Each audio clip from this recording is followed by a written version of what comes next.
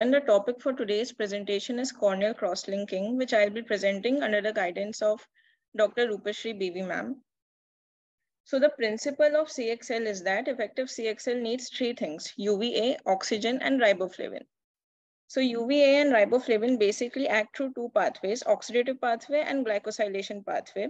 There is generation of reactive oxygen species, which ultimately leads to the formation of covalent crosslinks, and it results in the strengthening of cornea. So before CXL, we can see in the picture that the cornea is weaker. After CXL, due to the formation of covalent bonds, the cornea becomes stronger. Now the indications of C3R: any progressive ectatic disease of the cornea. Most commonly it is done for keratoconus. Other than that, it can be done for pellucid marginal degeneration, Terrien's marginal degeneration, post-refractive surgery ectasia, and these days it is indicated even in the cases of infectious keratitis. These are the various protocols that I will be discussing today. So starting with resident protocol, which is the standard protocol and is most commonly followed even in this date.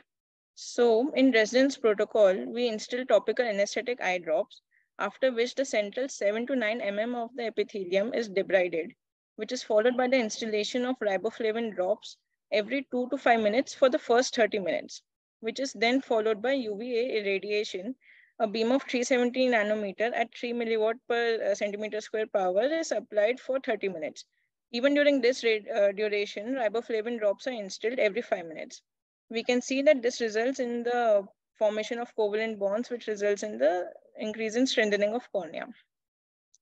This is an image of a patient undergoing CXL, and we can see in the ASOCT the demarcation line 2 months post the procedure. Now, accelerated protocols. They deliver high UV radiation at a shorter duration. The aim is to reduce the patient discomfort and to reduce chances of endothelial damage. To achieve a cumulative dose of 5.4 joules per centimeter square, we reduce the time and increase the irradiation. But the treatment efficacy is maximum with the 10-minute protocol. Now the epithelium on protocol. There are three protocols. We can either try the chemical enhancers, in which we use benzalkonium chloride and EDTA, or the iontophoresis assisted riboflavin delivery, or the phonophoresis assisted riboflavin delivery. In phonophoresis, we utilize ultrasound to ensure greater delivery of riboflavin through the intact epithelium into the stroma. The mechanism of iontophoresis. In this, actually, an electric field is created in order to ensure the delivery of through the intact epithelium into the stroma. Pulse ultraviolet A. So what was happening was that in continuous high UVA radiation, there was inadequate oxygen diffusion, and oxygen is necessary for good stiffening to take place, which was leading to unsatisfactory cross-linking. So pulse delivery of UVA radiation actually leads to better oxygen diffusion into the stroma, which ensures greater stiffening of the cornea. This is an image of the same. Cross-linking in thin corneas. So in residence protocol, the minimum corneal thickness required is 400 microns.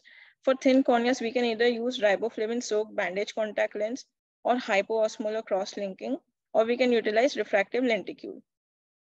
In this image, we can see that after the administration of hypoosmolar riboflavin solution, there is an increase in the thickness of cornea. And also after utilizing the riboflavin soaked bandage contact lens, we can achieve about 100 microns increase in the thickness of cornea. Adapted fluence. Now UVA fluence delivered in all cases has remained constant at 5.4 joules per centimeter square. Adapted fluence is a newer approach which states that we can increase the fluence so that the safety profile of CXL can increase, especially in thin corneas. However, this is a new approach and it still remains to be validated. LASIK extra. So it is nothing but a combination of LASIK with C3R. In this, a flap is created, excimer ablation is done. After that, riboflavin application is done in the stromal bed for about 90 seconds. The flap is reposited, and then UVA radiation is done for about 90 more seconds. This ensures that there is no post-operative ectasia, especially in patients with thin corneas. Thank you. Yeah, Dr. Sharon, you can go ahead. Right. Great presentation, Dr. Shivangi. So first question to you. Who invented collagen crosslinking? Ma'am, Wallensack. Is it only him? Ma'am, Wallensack invented the Dresden Protocol in the University of Dresden. It was done. That is why it is named the Dresden Protocol.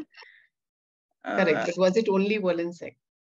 No, ma'am. Apart from him,